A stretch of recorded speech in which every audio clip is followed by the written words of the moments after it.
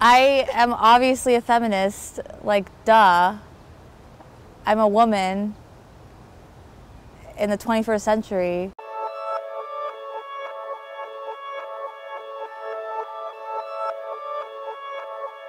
I just remember like being in big lectures and just like looking around and like, let's count how many women I see today. Usually like 10%. It can be discouraging if you look at all the top professors and have them all be male. Like it just implicitly says something. There are less women in math, especially as you go higher up. That's definitely one of my lifelong goals, is encouraging women in particular to study math. In the fall, I'm pursuing a PhD at Princeton in applied math. I think it's important for girls to like speak up in their STEM classes.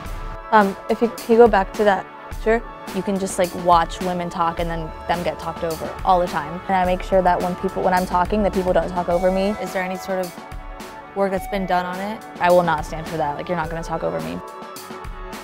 Ingrid Daubechies is one of my mentors for the project.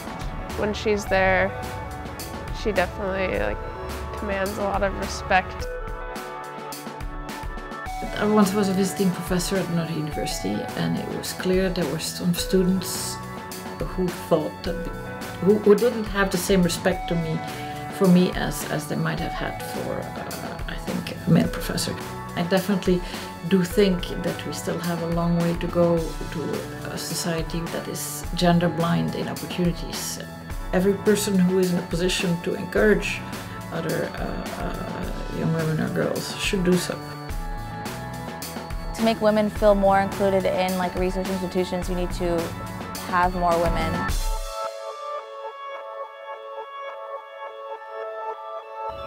Give them higher leadership roles. I think it's just a really simple thing that I believe in equality for men and women. There's definitely a lot of women in the program, so that's awesome. It's a better atmosphere overall. From the numbers, Duke is doing a better job than most other places, which is really cool, but not ideal. We want half or more.